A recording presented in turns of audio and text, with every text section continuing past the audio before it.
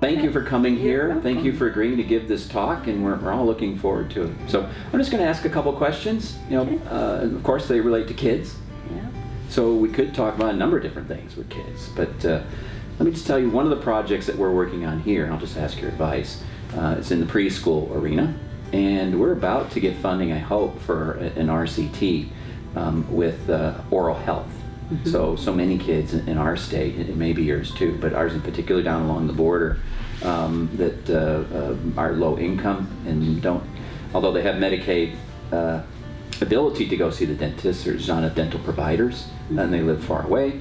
So we've seen, you know, a really high rate of cavities in teeth, which of course is a nutrition-related problem. It's one very close to the obesity problem we've been working on. So anyway, what sort of best practices would you think of about helping moms and dads, probably moms more than dads, work with young kids in preschool about the types of candy and food they eat that might either make them more likely to be obese or to have oral health problems? Well, I'm going to respond to you. I agree. Oral health is an important issue, and it affects certain segments of the population more than others. Yeah. But because we do a lot of our work through child care, we feel like that the first place to start is really right there in the child care program, which we believe also links to families. Right. And so we take an approach for environmental change, starting at the child care level, an organizational change. They need to examine what they're doing and conveying information to children and to families and what they're actually doing. So we spent some time working with colleagues in our school of dentistry.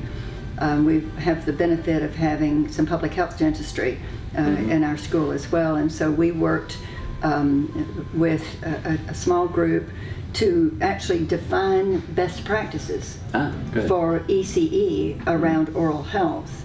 And it has to do with what we call provisions. What are they doing? Are they actually executing teeth brushing and a program of teeth brushing? What are they doing? How do they interact with the children around oral health and healthy eating practices? And then thirdly, what are their policies? Do they really define policies in this area? But a natural extension of the child care program is working with the families and really using what the center needs to be an example, though, and then convey. You know, one of the most important things, of course, is brushing with fluoride toothpaste. Right. That is, you know. So what kind of child centers are you working with? Are they big ones, little ones, or all different kinds? Well, or all Head different Starts kinds as well. But our oral health work is new, and so we've just released our oral health module. But we have a lot of resources also that go with that, so that that can be used, and we've tried to aggregate sort of all those resources in one place, so the child care programs can have access to them. Yeah. So when you walk into a child care place and you're thinking about environmental things with policies and such, I assume then you're talking to the director, and then sometimes the director has, you know, an affiliation within the Federation of Child Care Centers, or talk about the training process, or what's it like changing the culture of a daycare center? Well, first of all, let me say that, and as a researcher, our job is to figure out how to solve the problem. Yeah. But to execute that, we really rely on the numerous professionals who interact with child care. And so the good thing is that there are a lot of different people who service the child care industry, but they're not organized in a sort of integrated way. So we have CACFP consultants who help child care programs with the food program. There are, in North Carolina, we have child care partnerships that are in local communities, and they have technical assistance staff whose job is to improve the quality of child care. And then there are these federal resource and referral agencies. So they're a cooperative extension. So there's a lot of people. Yeah. So what we want to try to do is give them the tools. Right. And so because they know how to work with the programs, but they need to know what to do. So what we've tried to do is create the resources and the strategies that they can use. And so because it's in their caseload, it's what they do, but they might be working, if it's a child care health consultant, they may be going in and working on diapering and hand washing and some safety issues.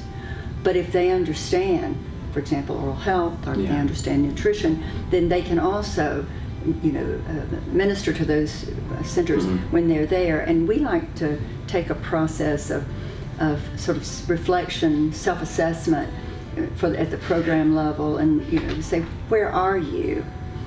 And then from there, sort of move them into the area where they feel comfortable trying to make sort of like an change. organizational stage of change approach. It's really, we have a sort of common sense to begin with, management-wise, but we use a change management system. Yeah. So it's self-assess, action plan, you know, get some information, take some training, reassess, celebrate, you know, your success, and then continuous quality improvement. Right. So you can't take, it's not an antibiotic. You can't just get a cure. Yeah. But you can take small wins, and then if you continue to add up, then you've got some big wins. Well, continue to add up. I mean, that really means it takes time to figure these things out. And each organization is a little bit different with different leadership and management practices and styles. So when we want to get into, you know, when NIH or researchers or others need to get into translational research, it seems to me that they need to identify, you know, what works in some way, and it could be many things from different projects, and eventually put it all together and then conduct some sort of trial that says it works. And then you get into this sort of meta way of thinking about influencing people that can then grab onto the practices that you've developed, you know, and put it in a nice, neat package that's accessible, etc. And then you could even think about, you know, helping an entire region or a city for sure, county, region, or whatever way the organization levels are structured in any given state. We're on a planning project right now with Kentucky, the state of Kentucky, doing planning to do the same, what you just described. So it's really implementation science. Right. So we know we've got practices that are in the best interest of children, and we need to get those best practices installed. And so it's sort of the implementation process. And it's really at two levels. It's at the child care facility level, and there are barriers and there are opportunities. But it's also at this, what I call the third party area, this child care consultants, because they have their own issues, they have their own limitations and barriers, and so we need to find out what they are, what their state of readiness is. Are those child care consultants such that are they independent consultants that might be working half-time, full-time? Are they working within an agency and they consult outside to other organizations, or just a mix of everything? Yes, and yes. I think the one thing about early care and education is it's fragmented. Yeah. It's not organized. It's not like school. You know, if you go in schools in one state and you go to another state, there's a lot of similarities. In child care, it's a you've seen one state, you go somewhere else, it's different. And so in terms of these consultants, you certainly have people like Cooperative Extension who work under one auspices. You have child care health consultants. Generally they are hired, at least in North Carolina, in a local agency. So it's not like there's a big director at the state and then there are little directors in the regions and then there are people on the ground. They may be on the ground and not necessarily organized in a central level. Yeah, well, you might be interested to know, our university here, I'm at the School of Public Health, is beginning to start the conversation with the dental school to offer an MD, a dental degree. What's their degree? DVM? No, that's veterinary science. Yeah, it's a DS. Yes, the DS and MPH, just like we have the MD and MPH. So we're getting more traction with the pre-service side, getting dentists interested in understanding what public health is, so that when they go out in the field, they might be one of those influencers in dental practice, even if they serve in any advisory capacity with their professional association. Yeah, we've been fortunate because of the Sounds like you already have our that. School of Public Health and our School of Dentistry, and we're just physically across the street from one another. And so I think it's allowed that cross-pollination of having public health dentistry being an offering. And I think we've seen the impact of that in North Carolina by having more access in rural areas because of that. Okay. Well, do you have an opinion on flossing teeth? Daily. That seems controversial, but it does not seem controversial, does it? It's not controversial. Yeah. I don't think there's any controversy. I think it's, and of course, it's something that you can teach children, but the best thing for children, of course, is the fluoride toothpaste. Yeah, the fluoride toothpaste. Do you have an age recommendation for flossing? Sorry, I don't want to put you on the spot. I don't. That's a technical question. I don't have an age recommendation. I think getting, brushing and helping children to learn how to, even though there are some who would say that children can't do it until they're 8 years old. But I think our job as family parents and certainly in child care is to try to teach children how to do it. I know every child's a little bit different from a different environment, so it's hard to pick that age range. You're right. Two last questions. And I think they're related. So we've got children who are drinking Coca-Cola out of the bottle at a young age, maybe before their teeth are even erupting. Or they're switching to juice or sugar water or so on. Or sports drinks. Or sports drinks. But well, all of those for little kids all the way to big kids. Any thoughts about changing the culture about this type of consumption with kids? Well, again, I work in child care settings primarily, and I think that's the first place to start. So we recommend, of course, that no sugar-sweetened beverages be provided to children, and certainly limitations on juice. I think juice has become a second unfortunate actor in the dental caries area. But sports drinks too are, I think, enamel threatening, especially in young and developing. And I think if you start again at the child care level, when we first started in this business, we have a picture of a child care center with a soda machine in the lobby. So we were at least able to get them to move the soda machine to the back room. Now, what we, of course, would be promoting is no soda machines in that facility and no consumption by staff of soda of any kind in access to the children, and then communicating with parents about why.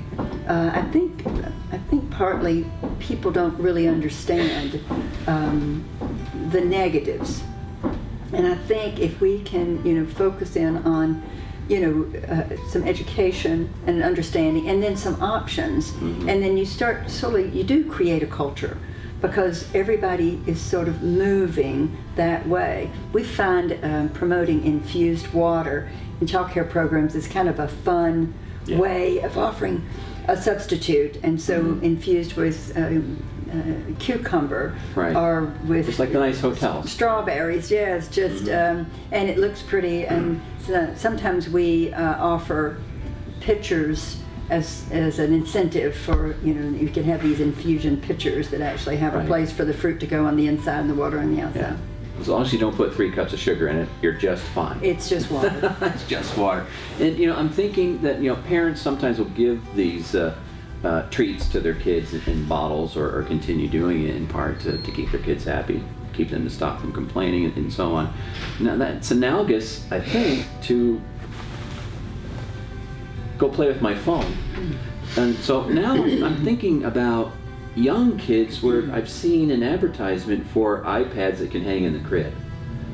So you've been working in that arena at all with parents and families? What I want to say first is that I am not an expert in child media, but I do have some thoughts about it I'd like to share. It's a moving target, and that's one of the problems, is that the research is not, it can't keep up yet with the changing technology that's being provided. to preschoolers, to toddlers, and in some cases to infants. I mean, I think common sense would say that's not a good idea. Just, you know, mother common sense to have some sort of technology device in a crib. I think what's happening is that the public associates technology with success in terms of achievement, because there are a lot of industries that are tech-based, and we know that technology is a part of many jobs. So if you learn technology, that you have potential to be successful, you know. And so we, you know, parents want their children to be successful, and so having access to devices and learning to use them seems to make sense. But I think what we don't know in terms of research, but you could sort of put together in terms of logic, is that in the developing period, children need and use exploration to learn about their environment, to learn about themselves, to learn to interact with, you know, people and things, and to actually grow their minds through exploration. And sometimes technology limits the exploration because it keeps it sort of in a box, and it's not very interactive. When we were working on Knapsack, the best practice around screen time was up for review, and again, the data were just not there to say it was or was not. So the public health organizations and AAP, American Academy of Pediatrics, was recommending what is the best practice, which is 30 minutes a week of screen time at childcare, except for electronic books where the teacher is reading to the child, Skyping with parents, or anything that would be interactive. And so it wasn't just educational, quote, it was really limiting screen time. And we worried about that, about staying with that really limited best practice, and decided after all to stay there because the data weren't out. But in North Carolina, the standard is 30 minutes a day of screen time of whatever kind. So the answer to the question is really another statement. We need research. We need to understand what happens to little brains. But it's hard to do that in a randomized trial because you can't randomize little children to something that may be not good for them. Correct. And so the best we can do is to start looking at observational studies to see about use, and try to get research in other ways. So I think adding these measures to, you know, birth cohort studies. Yes, exactly. To look at that and to see, you know, are there associations with some cognitive outcomes? I think a lot of the experts in child development would encourage more exploration, more creativity, more freedom that might not have many tools from commercial entities, you know, put into it, but more natural environments. Well, that's the tricky part. There's a lot of educational material on these iPads and apps, but on the other hand, there's questionable material there too. So let's wrap this up. I really appreciate you taking the time. If someone is listening to this and you'd like to follow up on this kind of information, is there a place that you would recommend them to go if you're a mom or a community daycare center or a public official or anyone that wants to learn more? Well, we can. I'll direct them to our Knapsack website. That's a good place to start. And then there are other places, and then we have email addresses there, and so we can also direct people through our website into other resources. Okay, so if you Google Knapsack, they'll find the right place. NAPSACC. Okay. Yeah. Very good. Thank you so much. Thank you so much, Steve. Yep.